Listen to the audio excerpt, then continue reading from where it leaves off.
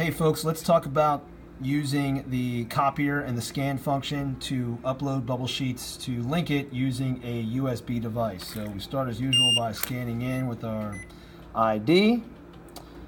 Once we get the approval, we will go ahead and click on scan to go into scanning mode. I'm then going to click on USB. Over here, if I want to change the name of the file as it goes on my USB, I can use the keyboard to change the name of it. I'm not going to do that right now. I'm going to check to make sure it's going to be in PDF format, which it is. If I have more than one page, I'll make sure multi is selected as it is. And I'm ready to hit OK. So I look down here for confirmation. It's going to go to my USB. There's the name of the file. I might have changed it to personalize it, and it's going to be in PDF format. So my USB is plugged in on the side of the machine here. My flash drive is plugged into the USB device, and I'm ready to hit scan. Scanned in. I look down here, USB device in use.